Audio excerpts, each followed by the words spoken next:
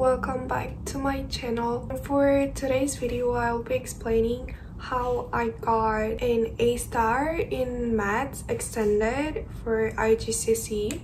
The tips, maybe there are only 3 things that you have to follow in order to get an A star.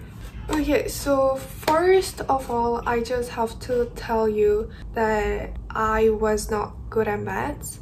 I'm still not really good at it, and I know that I'm Korean, and you may think that like lots of Koreans, they are really good at maths, which is true because in Korea maths is really hard. The questions are hard, everything is so hard, it's like another level. But I'm not like them because I didn't live in Korea since I was in 4th grade, 5th grade, so like I'm not Korean in that part of maths.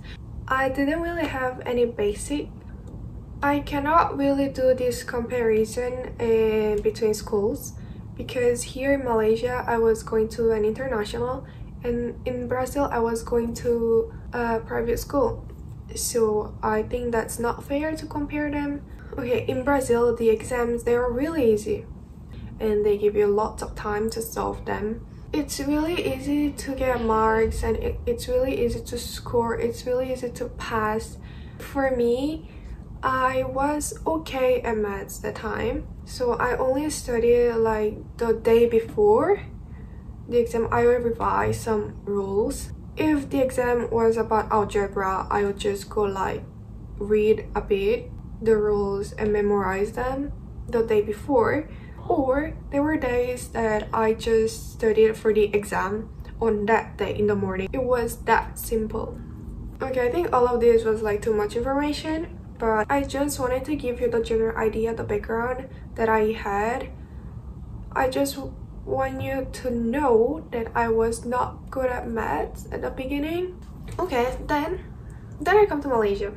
Things started to get a bit harder because it's like more complex, and now I'm in an international school which follows this British curriculum system, so it's like going deep, and I only had very basic foundation, so it was really hard to catch up with them.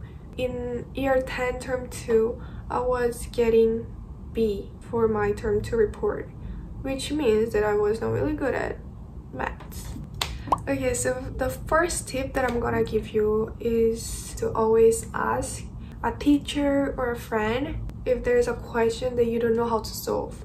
Let's say that you are doing the homework and then you find a question that you literally have no idea how to do because you have never seen that type of the question, or you just didn't understand the question, therefore you don't know how to do it.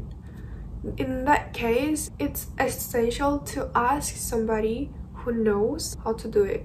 For instance, you may go to a teacher the next day. But the point here is you should never skip a question, because probably the questions that you don't know, they are hard, that's why you don't know how to do it, and there's a like high chance of this question being in the exam, so you should know it. If you're having online lessons, it's really embarrassing if you ask a question in the middle of the class. I know, because everybody is listening to you and you might be embarrassed because they might think that you are dumb. So you may avoid asking questions. It's okay, I was embarrassed too. In that case, I would just message the teacher, because in Teams there's this thing that you can message, like send a private message to anybody within the Teams, and I would just send the question to the teachers. I just take a picture of the question that I don't know and then just send it to them. They reply to my messages. So the point that I'm trying to tell you is to never skip a question just because you don't know. It's fine to skip a question, but make sure that you know how to solve it at the end of the day. If the question was about the bearings, I would just search on YouTube bearing IGCSE exam questions / higher, which means the hard ones. If you see the videos, most probably your question will be answered. And these guys, they're pretty good. You can really trust them. And yeah, that's it for the first tip. I think I talked too much, but I just want to help you guys, you know. I was going through this hard time last year. I remember the day that I cried so much because if I'm not mistaken, the total marks for paper 4 is 120 or something like that, right? And then I got like 20 something. I was in the vacation. I finished year 10 and then I was in like this 2 months, almost 2 months break vacation. And then I had this paper 4. I decided, okay, just let's do it. Let's just see how much I know. I did the questions and then I got 21 something out of 120, and I was so desperate and I was like crying a lot that day. Yeah, I was very sad. So that day I was searching on YouTube how to get A's or A stars in maths IGCSE, but I never thought I would get an A star. Really smart people get A star, not someone like me, normal. This video is going to be helpful if you decide to follow it. Okay, so finally let's go to second tip.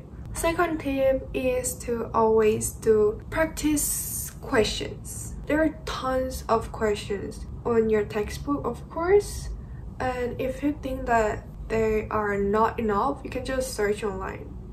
You can just search algebra exam style questions IGCSE, and they're gonna like show you a lot of them.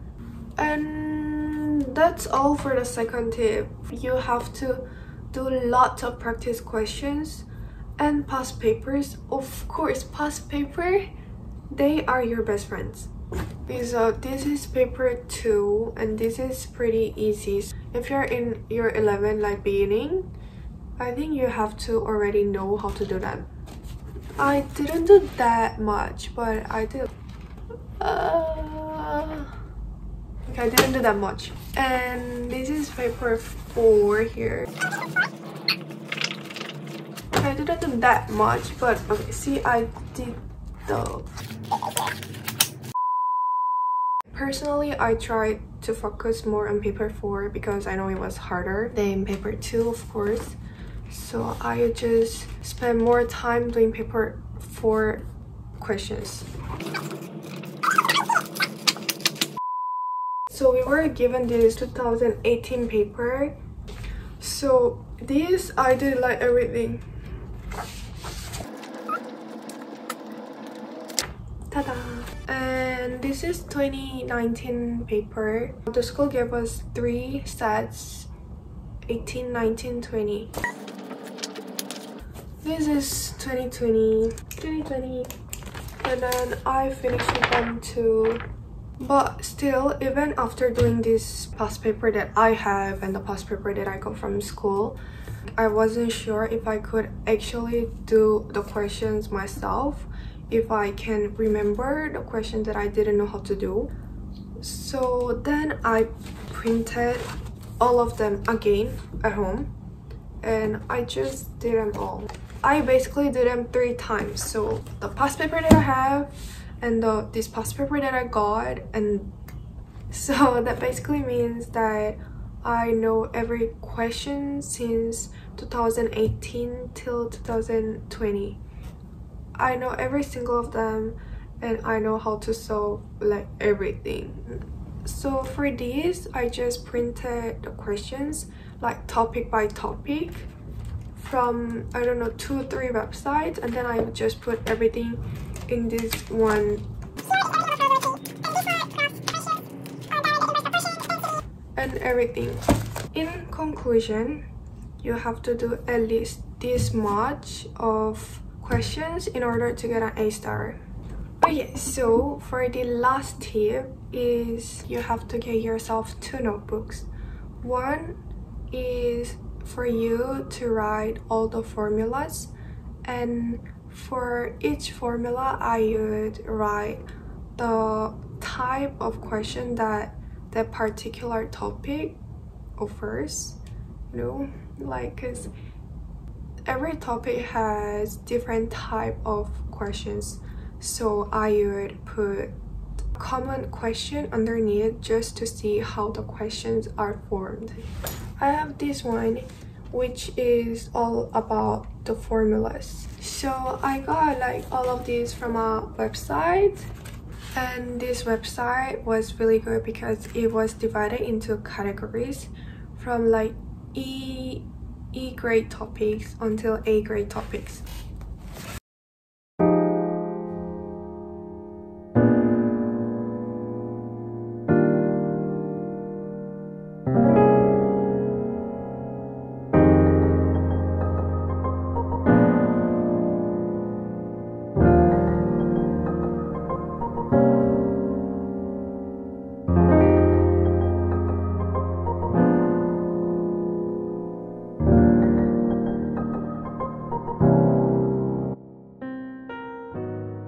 Search Math Genie and click it. You click the first thing that appears, which is GCSE revision. As you can see, there is topic, examples, exam questions, and even the solutions. As you go through it, you might see that they cover all the topics in your syllabus. And for the second notebook, you just write all the questions that you got wrong. When doing the correction, you just circle the ones that you got right, and I would just like cross out the questions that I got like wrong. In order to avoid making mistakes again, like the mistake you have already made,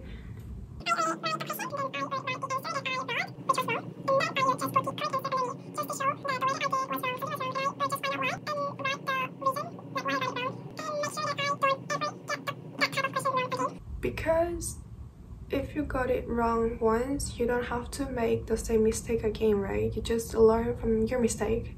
So in this same notebook, you can put the questions that you didn't know how to solve, but after asking the teacher or after looking into the mark scheme, you know how to do it now. So you just put the question in this notebook, and you can just refer to it once in a while just to make sure that you like kind of memorize the style of solving it. I'd say like how to do it, like you kind of memorize the solution or the working. And if you keep doing the past papers, you're gonna notice the style of the questions. So the questions are pretty much the same, and they just alter the numbers or the names. So it's pretty simple if you just get used to their style. And it's also important that you refer your answer to mark scheme, because they don't just give the marks like on your final answers, but you can also get marks from your working. So your working is very important. Just make sure that you never miss anything, you know. Lastly, I am going to tell you that if you have no one to ask the questions that you don't know, like for instance your teacher, I don't know, they don't really know how to teach, and you have no one to ask, you can just come to me. I mean, I can help you with these IG questions because I have already done it, but I cannot really guarantee you because I'm not still really good at it.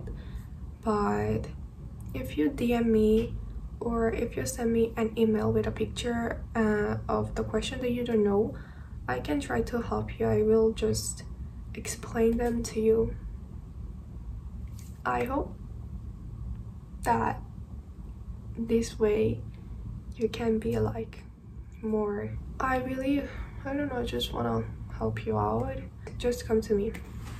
You guys are welcome, always welcome, and I really appreciate it, you know. I will be glad to help you out. Anyways, that's it for today's video, and I really hope that this video was helpful. Yeah, that's it. Have a nice day, nice evening, and see you in the next video.